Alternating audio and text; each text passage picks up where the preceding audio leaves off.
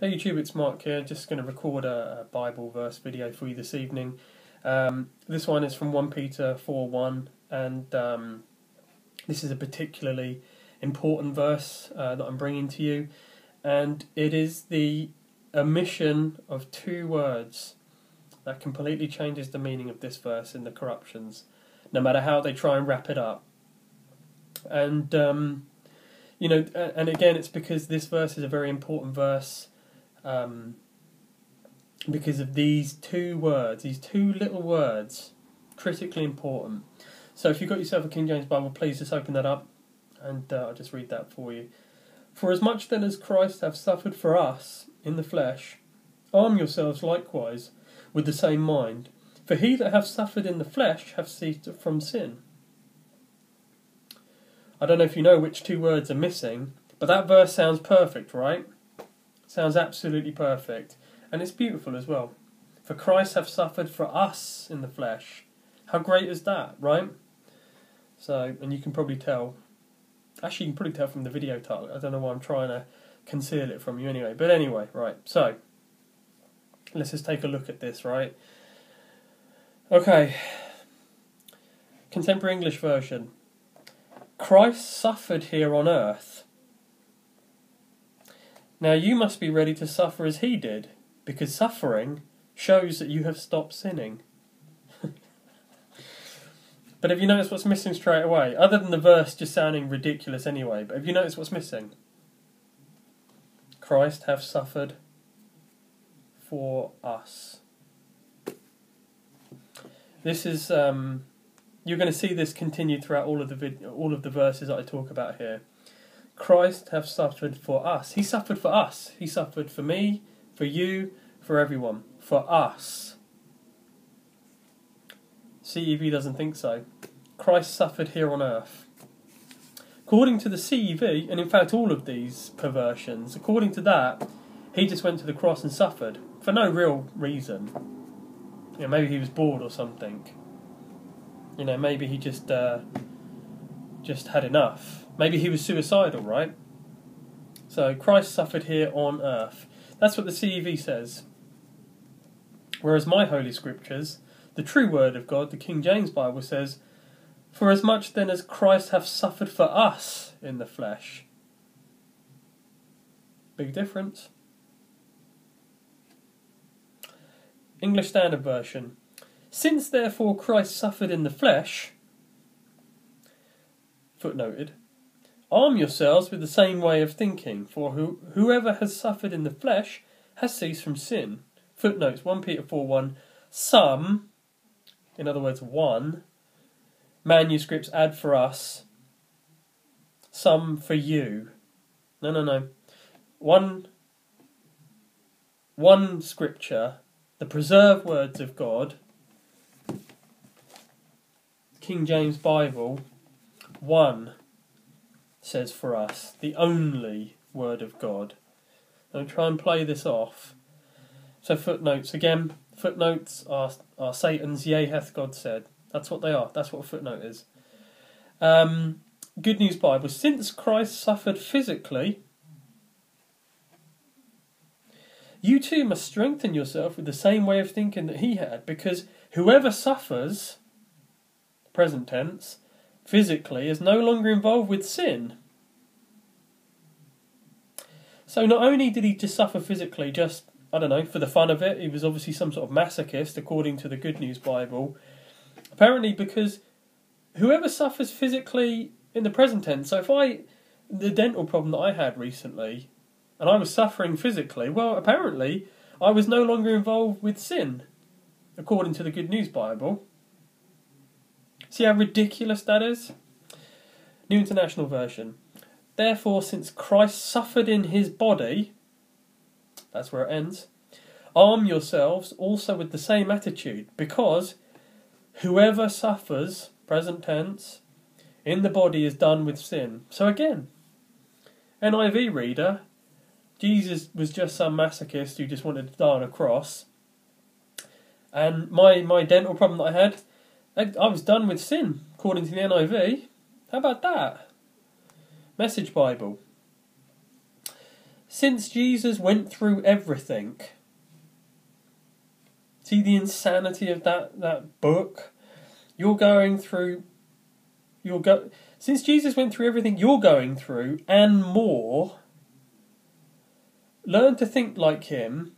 Think of your sufferings, present tense, as a weaning from the old sinful habit of always expecting to get your own way.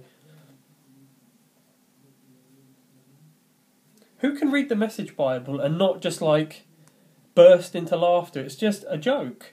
I mean,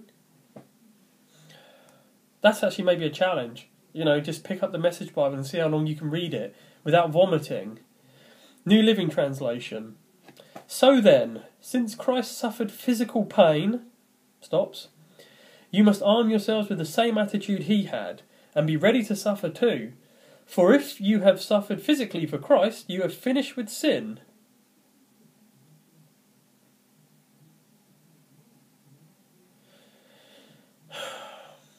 It gets tiring reading this violence all the time. It really does. It's just a joke.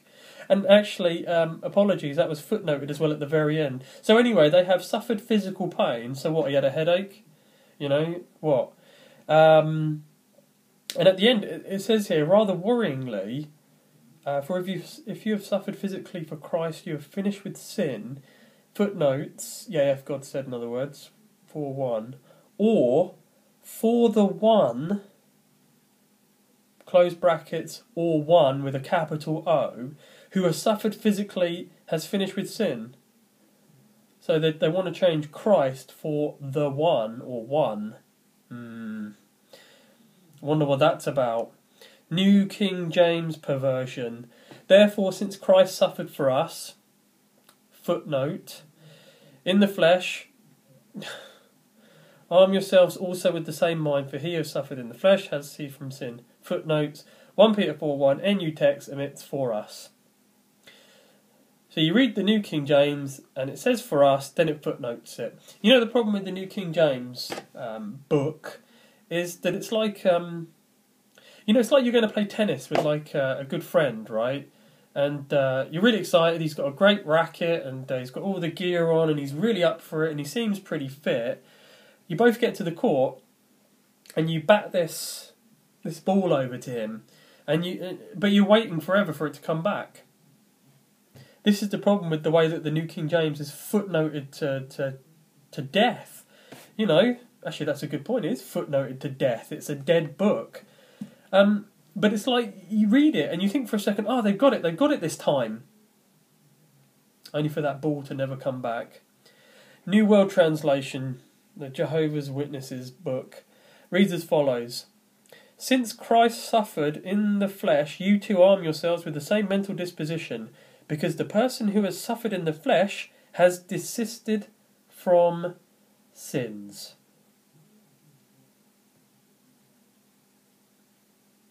So again, we have nothing to do with for us. So according to all the new Bible perversions, 1 Peter 4:1, Christ just suffered for no apparent purpose. As I said, he was either a masochist or suicidal, I don't know. But he just suffered, apparently. He suffered physical pain. He went through everything you're going through and more. He suffered physically, just simply suffered here on earth. I mean, it's ridiculous. And again, this is the problem with these perversions. That's what they do. They're taking away the reason. They're taking away the deity. They're taking away everything that matters. And 1 Peter 4:1 is an extremely powerful yet comforting verse. Do you know how good I feel to know that Jesus Christ suffered for me? For you? For everyone? How good that makes me feel. How reassured I feel that my Lord and Saviour would do that. Suffered for us. And again, a beautiful verse like this is just torn to pieces. Just 2 words. Just torn to pieces. And this is the problem. And again, I do research, I meditate, I delight in the scriptures day and night, Psalm 1:2. And it's easy for me to find these these corruptions, this violence that they're doing to Scripture, and it's painful to see them do that. And we have to make a stand for this, guys. We have to stand up. We have to talk about it. And I know there's a few brothers, now there's a couple of brothers that I've seen recently but posting Bible verse videos. You have other subscribers. That guy has others. We have to get this word out. We have to talk about it. So copy my videos, share, upload them. They're not, protected in any way. I just want to get the word out. So I just encourage you all to do it. Re-record the same videos, say the same things, bring up the same thing. It doesn't matter if there's 2 videos saying the same thing. It's more people talking about it. So just encourage you, if you have a heart to talk about the Bible verse issue, and trust me, it is an issue. It's an important issue. Please record. Just do it. Or, copy this and upload it. Whatever you want to do, it's fine with me. We just need to stand for the word, stand for God, and keep talking about it. So anyway, I appreciate you watching it. Would love to know what you think about 1 Peter 4:1. I love this verse. I love all verses, but I love this verse because it talks about how Christ suffered for us. Critical point to make about Christ. So anyway, leave that with you. Thanks for watching. Much appreciated. God bless. Take care.